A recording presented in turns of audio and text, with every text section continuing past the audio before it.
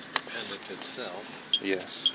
And what I have here is my detector. Now this is a contamination meter that registers radiation. Okay. Right now it's seeing just background radiation, which is all those little variant ticks that you hear. Okay. It's not regular, it comes in little spurts here and there, but you can tell if there's radioactive material. The thing will be making chirping noises consistently. Mm-hmm. And if there's any radioactive material in this, as I bring it close, see? Uh-huh. It does have some in it. So it does have some radioactivity in it. Let's see how much. I'll change the scale on it so that little indicator does not fly up as readily. I'll turn it up quiet too so I don't disturb my neighbors. I'll try it down just one scale less. It's not quite sensitive enough. Let's see what it does here.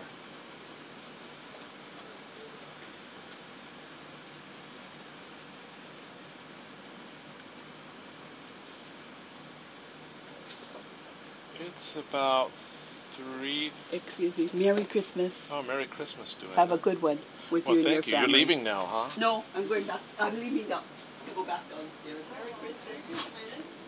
You too, Duana.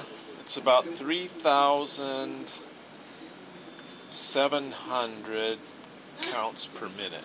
Mm-hmm. That's what it's getting now, which is way above background. You heard the background, which is, this thing's just... Yeah. If I turn it on, you know, you hear it screaming. Right. You know, that's radiation in here. Now, what it is...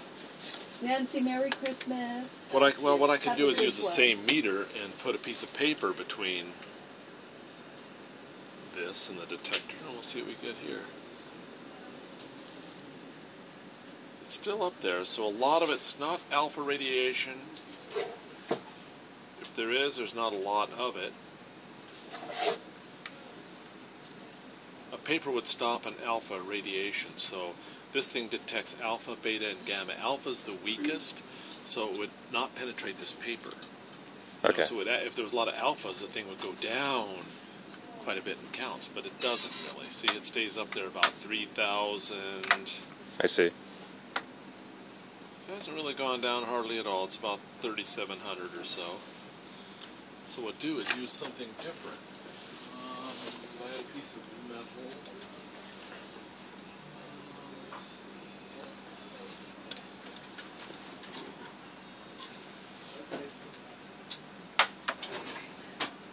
Actually, what I'll do is I'll go ahead, and I don't have a piece of metal handy, but I'll use this meter. This one registers just the gamma component of radiation. And it's set pretty low.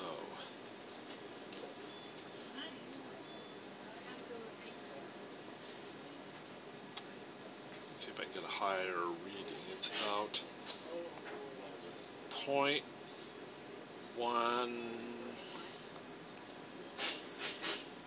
I had it just a little higher. About 1.1 millirankin per hour. Might be a little bit higher than that, but it's still really low, and that's gamma radiation. Now if I pull it away a little bit, see how far it drops? See how fast that thing drops? Yeah. So it drops really quick. So this one has 0.1, which is 100 micro rem per hour. Uh-huh. Now to get a dose on, a dose that's of concern to the public, it has to be 2 millirankin per hour. Okay. That's So we're in the dose safe of zone. concern. Yeah, we're in the safe zone. All right, good. It's an interesting pendant. I'm curious. It could have been made out of thorium, perhaps. The darkness on it could be uranium, possibly or thorium. Well, it's mostly lava, but they do add a bunch of different minerals and crystals to it, and they all start in the powder form before they heat it with a nano laser to create a new stone. Yeah, thorium, because of the temperature properties of thorium, I'm thinking it could be that. Because it tends to give it that darker sheen, and actually gives it kind of a... the sheen itself is made with zircon. If you get a dark sheen like that, it could be zircon in there too. Okay. Just guessing. You'd have to get... you didn't make these; somebody else made them for you, right? Correct. So we you have have them to get with custom the made. manufacturer and ask them, what powders did you use? Just get the specifics on it. But it does have a little bit of radioactivity to it.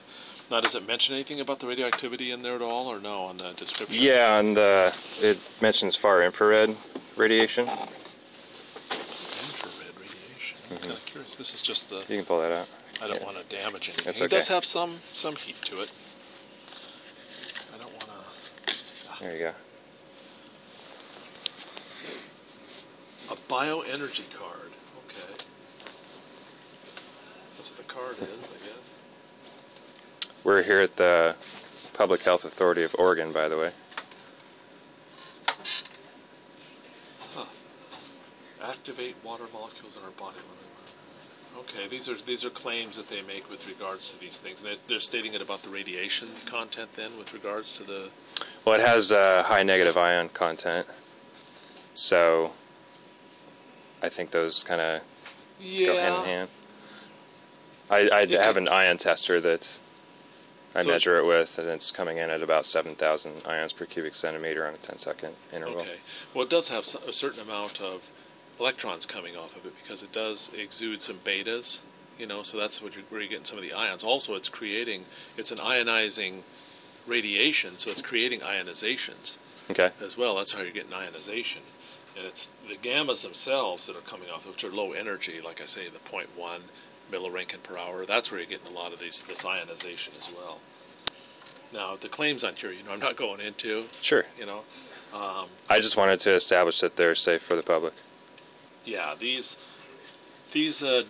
small things, because it's 2 milliroentgen per hour, 100 millirem per year, and this is 0.1 millirem per hour. Now, the people not going to be wearing these 24/7. If they were, they could go through the calcs, figure out how many hours they would have to wear this thing. Yeah. But 2 millirem per hour is the limit, on public exposure. Right. And this thing comes nowhere near that. Okay.